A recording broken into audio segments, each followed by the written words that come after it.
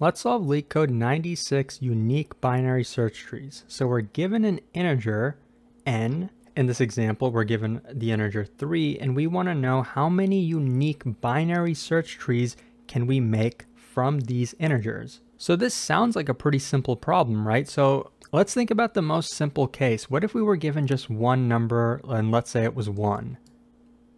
Then we can only make one binary search tree with this, right? Just 1 as a root node. Okay, what if we were given two numbers, 1 and 2? There's two trees we could make with this, right? What if the root node was 1? In that case, we have a root 1, and then we can only put the 2 in the right subtree, right? Because that's how a binary search tree works. So this is one solution. Another one is, what if 2 was the root of this tree? Then we can only put the 1 in the left subtree, because that's how a binary search tree works. So summarizing what we know, if we had the number of nodes, so in this table, if we had one node, then we would only have one tree. If we had two nodes, we would have two trees. Now in this example, they even tell us if we have 3 nodes, then we can only have 5 trees. But the question is, how can you figure this out? Let's take a look at if we had 3 nodes. So let's say we have 3 values, 1, 2, and 3. Now if we had 1 as the root node, that means we have to put these 2 values in the right subtree of 1. Now they could be ordered in 2 different ways. Obviously we could have 2 as the root, or 2 as the parent and then 3 as the child, or we could have 3 as the parent and then 2 as the left child. Do you kind of notice how the numbers themselves don't matter? Whether it's a 2 and a 3 or it's a 1 and a 2, the number of trees we can make from it is the same regardless of what the values are. Now if we had 2 as the root, then we only have one possible way, right? We have to put the 1 in the left subtree, and we have to put the 3 in the right subtree. If our 3 is the root though, then we got to put both of these in the left subtree. So it's kind of symmetrical to what happened when 1 was our root. Remember, we had to put these 2 values in the right subtree, but now we're doing the opposite. 3 is the root, so we got to put 1 and 2 in the left subtree. It could either be like this, or it could be like this. Basically, this is a recursive problem, right? Assuming we had an arbitrary number of values, right? 1, 2, 3, 4, 5, and some other value. We have to consider that each value could be the root at some point, right?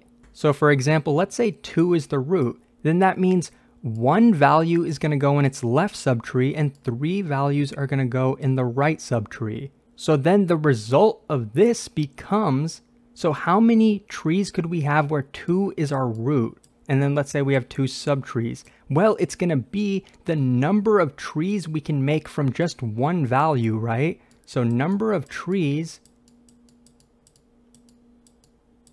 with just 1 as the input. So with one value, and we already know that, right? That's the base case. With only one node, you can only have one tree. That's pretty easy. What about 3? What if we have 3 nodes in our right subtree? Well, if we compute that before number of trees in the right subtree, let's say we already know that because we kind of do, right? We just computed that here. We know it's 5. So then we can take these 2 values and multiply them together because we're getting the total number of combinations, right? And since we want the number of combinations, we have to multiply. That's just the rule, right? And we have to do this for every single root. So in the case where 1 is the root, if 1 was our root, then that means in the left subtree there's nothing here, right? So the number of trees of 0. Now with 0, that's also kind of a base case. If you have no nodes, well, you can only have one possible tree, right? And in the right subtree we have 4 different values. So we want the number of trees we can get with 4 values. And we're going to multiply these together again. And we're basically going to take these multiplications that we're doing, and we're going to do that for every single value considered as the root node, and we're going to sum them up. So another thing to notice is that if we want to compute the number of trees of, let's say, 4, then to compute that, we have to have the number of trees of 1, number of trees of 2, number of trees of 3 nodes as well, because we know that the subtrees could be this large, as well as 0, of course, but that's a base case that we don't really have to compute. Now, since we're doing this, this is kind of like a dynamic programming problem, right? You solve the subproblem, so for example, how many trees could you make with 1 node? Then you solve how many you could make with 2 nodes, 3 nodes, up until we get to n. Now, the time complexity of this is, I think, big O of n squared, because if we want to compute the number of nodes, a number of trees we can make with 4 nodes, for example, we got to iterate through the entire list of 4 numbers, considering each number as the root node. And if we wanted to do that for 3 nodes, we'd have to do the same thing. And so since we are doing it in order, right, from 1 to 2 to 3 all the way up into n, it's going to be O of n squared. Now for space complexity, it's also, we are using some space because we're going to store the result where we don't want to have to recompute how many trees we can make with 4 nodes, for example. So we're going to store that result. We're going to store it for each value from 1 to n. So it's going to be big O of n space complexity. So now let me show you the code, and it might be even more easy to understand.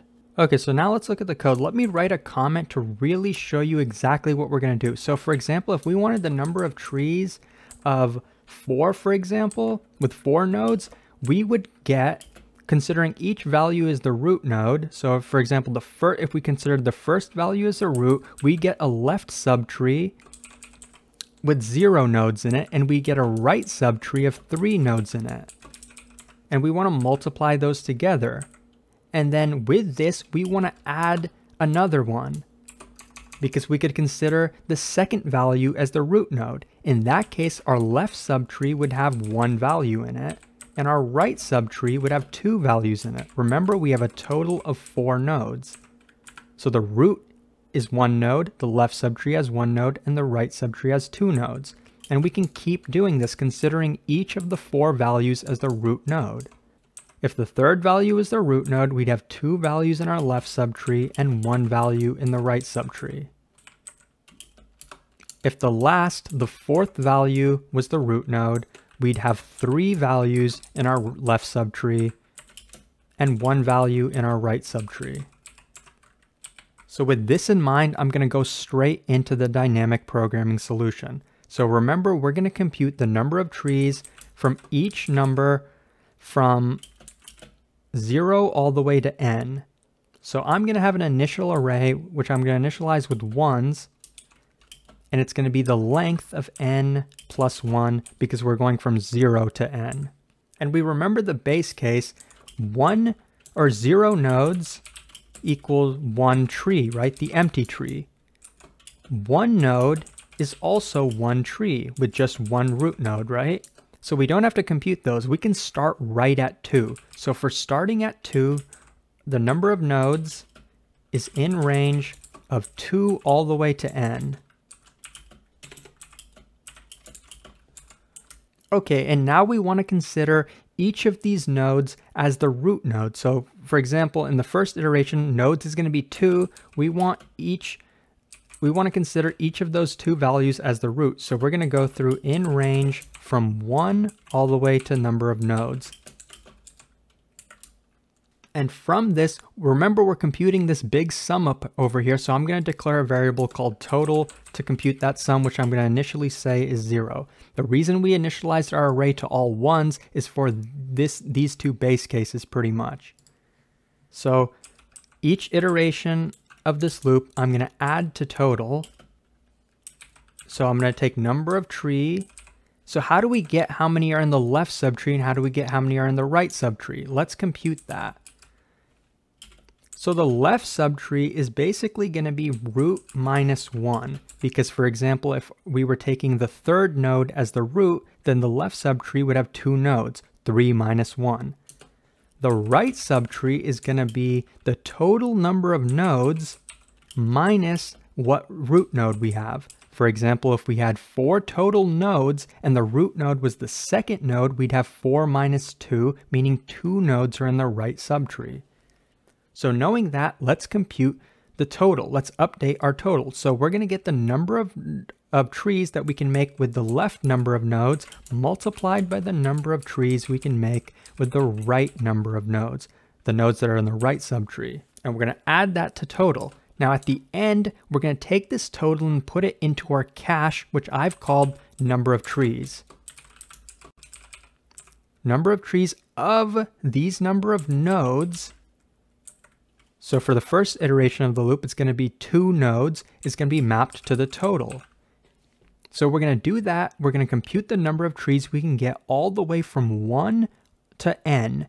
And so at the end, remember, we just have to return the 1 result, number of trees we can make with n nodes. The input was n. And we can submit this code.